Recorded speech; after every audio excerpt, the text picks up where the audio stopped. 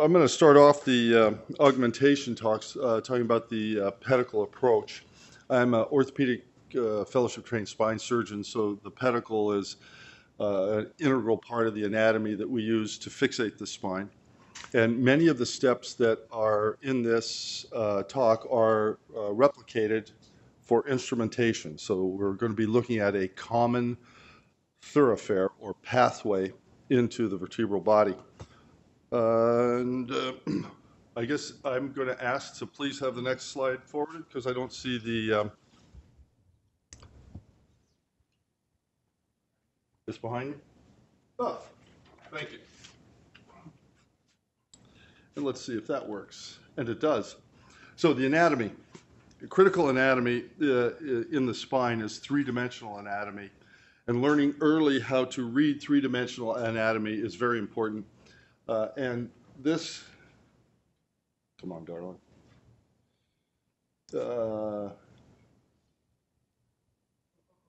pointer. No, it wants to advance. All right. Well, the three-dimensional anatomy that is critically important is the understanding that the narrow region of the pedicle is the waist, the middle of the pedicle. So this wire, seen in all these three views, represents the visual anatomy you see on the AP lateral. And the visual anatomy essentially is owl eyes. So you have two eyes and a nose. And that anatomy is more easily seen than any other part of the anatomy in the osteoporotic. So any patient with severe osteoporosis or metastatic disease, you rely on this anatomy for orienting. And the key and essential important principle is to have the target of your work be perfectly visualized in the AP lateral planes so that your three-dimensional mind can know exactly where you are going. So for us, when you're placing a jamsheety, when you get a chance, could I get a pointer? A jamsheety, you're placing at the merger of the transverse process and the pedicle. The mechanical portion. Yes. Thank you. And so as you come from outside in, you know that the T process anchors at the base of the pedicle. So the transverse process anchors at the base of the pedicle, and there's a saddle there. When you dock at that point, you know from your imaging that the pedicle is about 18 to 22 millimeters long. So the pedicle is about 18 to 22 millimeters long. And in some folks, congenital shortening of the pedicle, it'll be shorter, and others it'll be longer. But as you go from outside in, if you dock at the saddle and you mark at the skin 22 millimeters on your jamsheety, you can actually do the entire procedure with the AP. Initially, you should not. Initially, you should do AP lateral. But many of the surgeons, as they get older, they dock, they mark on the jamsheety 22 millimeters, and as that jamsheety approaches the skin, the needle should approach the medial border of the pedicle. Now, you know from three-dimensional anatomy that the medial border of the pedicle is the most narrow part of the pedicle, but it's narrow at the waist. So the pedicle looks very much like a woman in a girdle.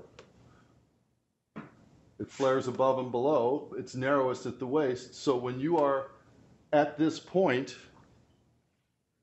the tip of the needle will be in front of the canal. And that three-dimensional anatomy assures that you do not enter the canal. So it assures your safety.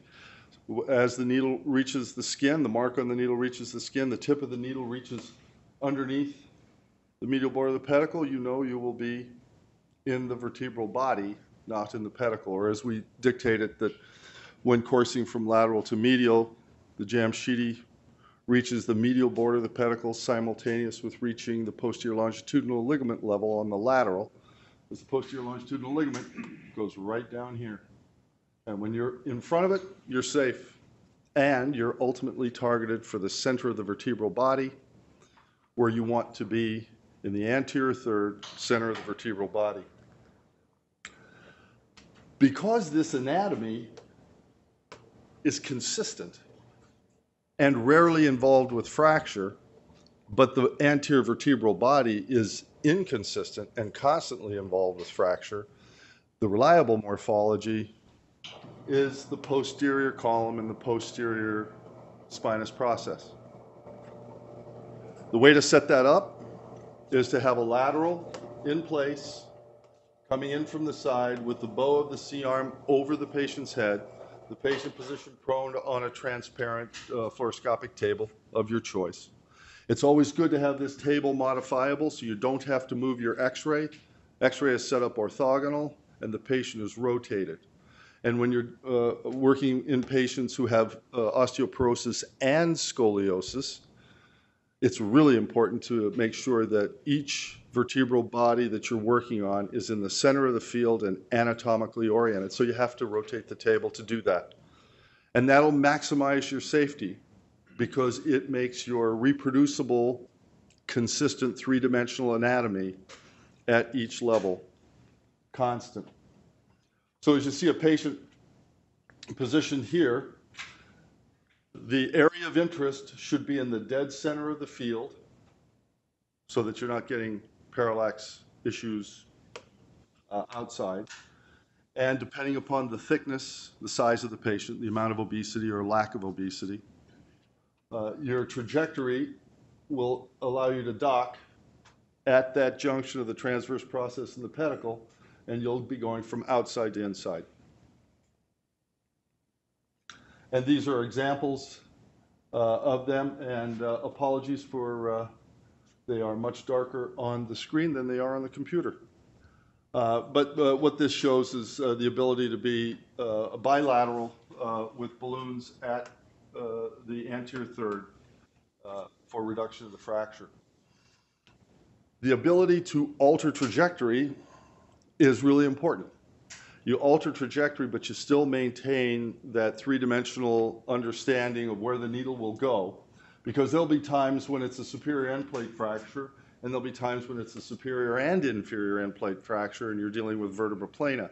So if it's a superior end plate fracture, your docking is high to low, so that you get down in the body underneath the fracture and can support it upward.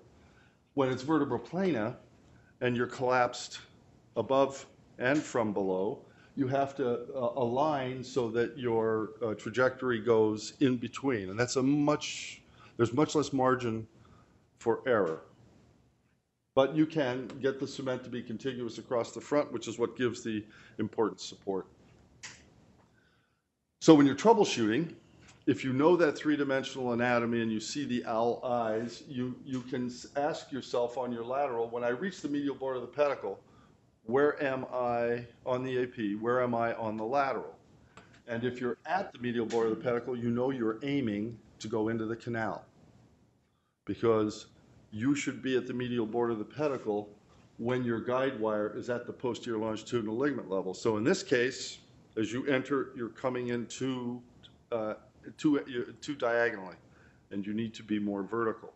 And it's a very simple thing to back up, reorient into a more vertical position, and advance, recheck, and see that you're at this position instead of this position. And similarly, when you are too vertical in your orientation, you'll end up too lateral.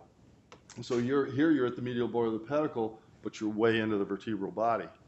So your augmentation is more likely to result in a leak of cement and your balloon go external to the vertebral body, because now you're sitting in the fracture bone on the lateral cortical wall, whereas you would ideally want to be in the center. So this three-dimensional anatomy, reproduced at each level for each procedure, is the critical essential step if you're going to use the pedicular approach. The pedicles have to be in their anatomic position so that you don't get confused or disoriented. And when you don't have much in the way of bone stock to see, or if you are operating on a patient who's severely osteoporotic and obese, your visualization diminishes. You want to have your anatomical orientation perfect every time. So in this circumstance, you can approach a problem unipedicularly. So if you can get things ideal, you can do the entire procedure from one side. For those of you who are well oriented to your anatomy, you'll notice that this isn't the perfect owl's eye orientation. The nose of the owl is actually closer to this pedicle than it is to this one. And when that occurs and your spinous process is oriented over toward you as the surgeon, the pedicle on the opposite side also medializes. So although you could say to yourself, well, we're going to get the balloon to go from the medial border of the pedicle on this bone to the medial border of the pedicle on this side, if you actually orient the x-ray properly, you find out, no, you don't. This is, though, very good placement of the balloon, very good placement of the cement, because when the balloon inflates, you will get cement to completely cover the end plate above and the end plate below, and it will strengthen the bone remarkably. The surgeons who do fusion operations always aim to put the spacer in a disc space so that it goes from the rim to the on one side to the rim on the other side, because that's where the strongest bone remains. And when you're augmenting a fracture, you want to do the same thing. You want to support the intersection.